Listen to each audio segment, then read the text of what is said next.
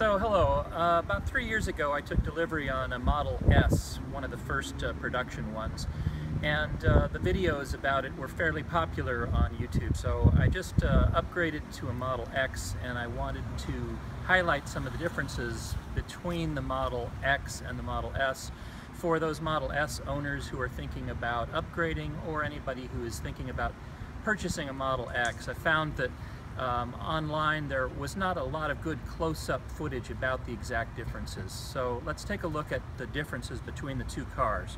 First of all, the key fob is very similar to the Model S key fob. However, this one includes additional buttons on the sides that are used for opening and closing the gull-wing doors. And a double click will open them, a single click stops them, and then another double click will close them. Much like the Model S, the trunk is opened by a double click on the front, and the trunk is opened by a double click on the back. The trunk also will close on its own. You still have to manually close the front. Storage in the front is about the same as the Model S, a little bit smaller. Storage in the trunk is different because of the extra row of seats. They've improved the way that the storage panel works, so it stows itself now. And you could fit maybe 8 or 10 grocery bags in here, even with seating for 6. But then if you want to fold down these back seats, there's a small button right here on the edge of the seat. The first press compresses the headrest, and another press unlocks the seat so that it can be folded down flat. And you can fold down one or both of those.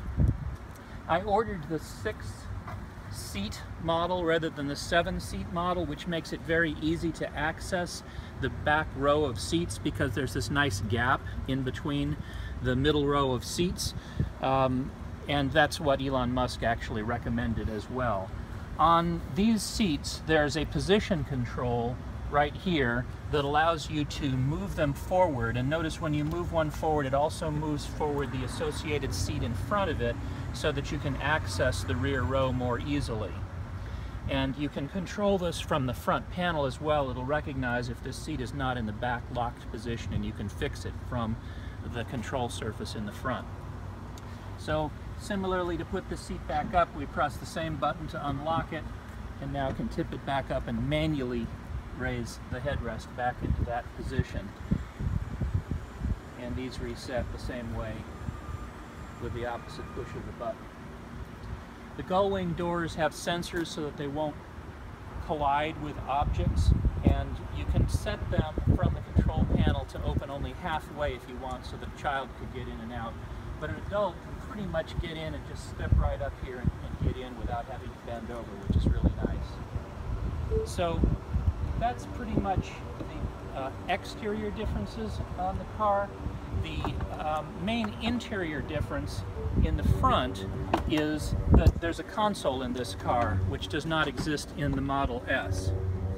And the console has 2 storage compartments in it, and I'll cover those in the next video when we get in the car and take a look at the control surfaces. The dash is essentially the same as in the Model S.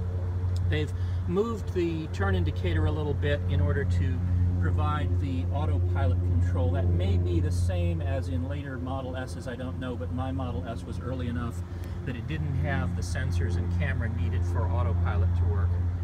But otherwise, the interior is quite similar.